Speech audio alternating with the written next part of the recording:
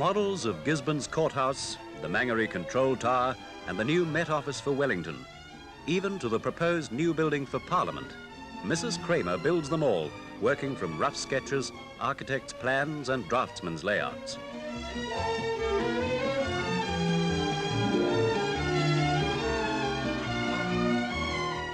In her small workshop, she makes everything herself, relying mainly on perspex, polystyrene and paint to make replicas of the real thing. All the pieces are made before assembly starts.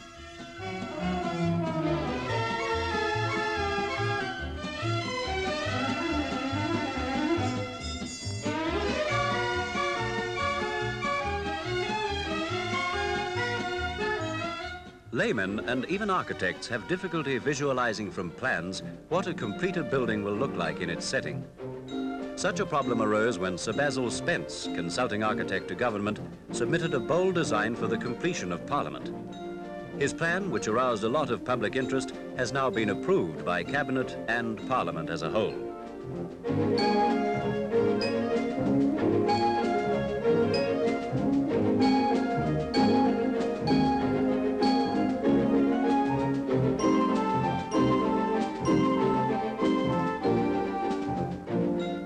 The original Parliament buildings were burnt down in 1907, leaving only the library standing.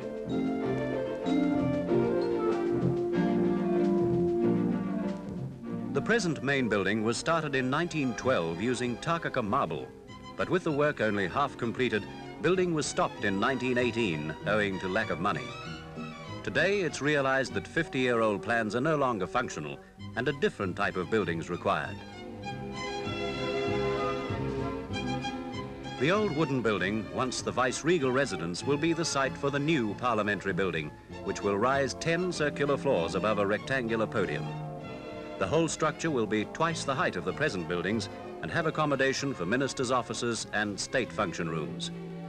The model makes it evident that it will be an impressive addition to the planned government centre.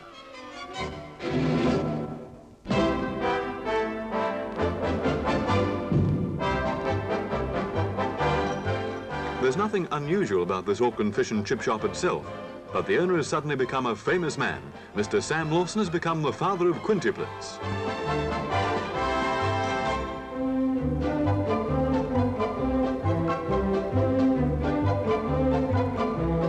At his small home in the suburb of New Lynn, 5-year-old daughter Leanne helps Grandma with some knitting, and there's going to be plenty of this from now on. The phone keeps ringing. Flowers, gifts and hundreds of telegrams keep pouring in with calls from New York, London and Paris. One of the first gifts is a new car from a national grocery chain. A television set, blankets, mattresses. And hundreds of nappies. The flood continues.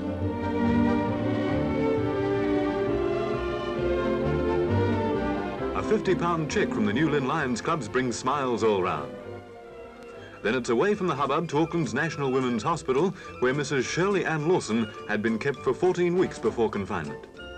This contributed to her good health and the fact that the 5 babies are so big, although they were 7 weeks premature. Proud parents Sam and Shirley Ann are no longer just plain Mr. and Mrs. Lawson. The multiple birth has thrown them into the dazzling glare of public interest. From now on, privacy is a luxury money won't buy. But they realise this and are taking every precaution against the serious effects this could have on their children and their own lives.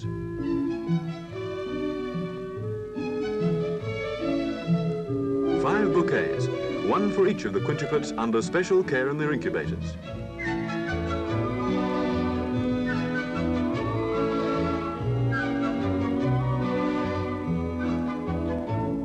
The chances of such a birth were 41 million to 1.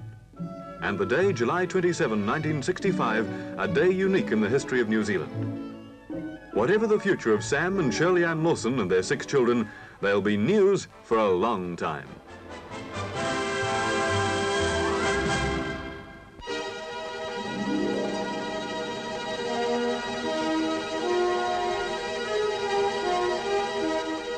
The sea, pounding away over the centuries, has formed belts of sand for hundreds of miles along the North Island's west coast.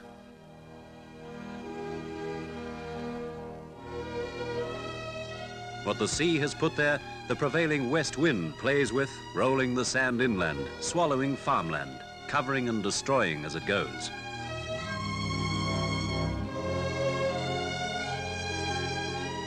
The area of drifting sand is about 290,000 acres, with 90 Mile Beach and around Wood Hill, just north of Auckland, the worst areas of our coastline.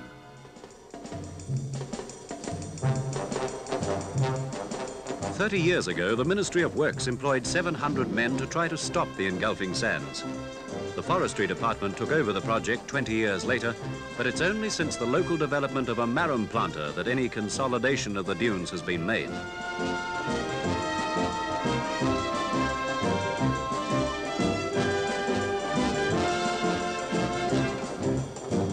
The smaller planter averages 5 or 6 acres a day, planting in the small pockets and headlands, while the larger machines used for long runs along the coast. With 6 men aboard and carrying enough marram grass for a non-stop 5-acre run, they can plant upwards of 20 acres a day.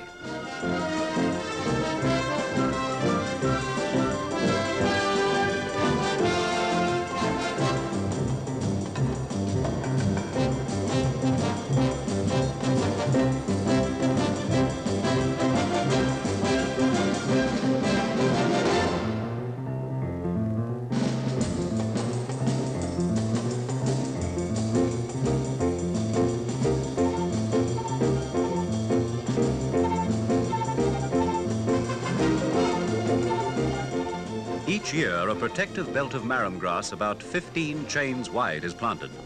The encroaching sands are halted and consolidated.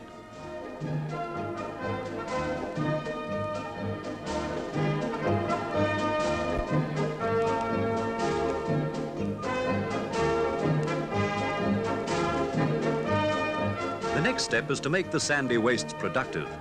To supply the only deficiency, nitrogen, fast-growing tree lupins sown where the clumps of grass give protection.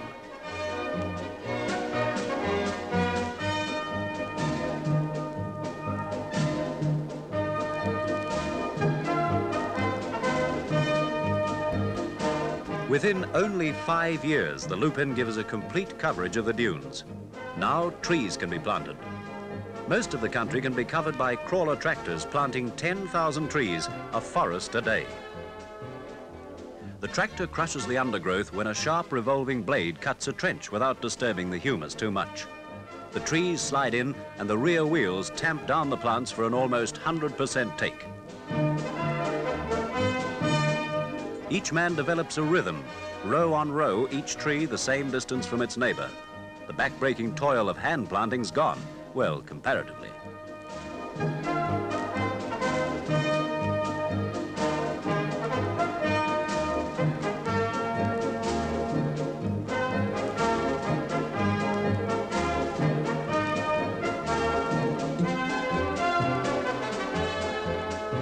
The trees grow well in sand, and with 1,500 acres planted every year, the machines have altered the whole pattern of sand control. The Forestry Department has not only freed coastal farmland of encroachment, but has grown a valuable crop of millable trees.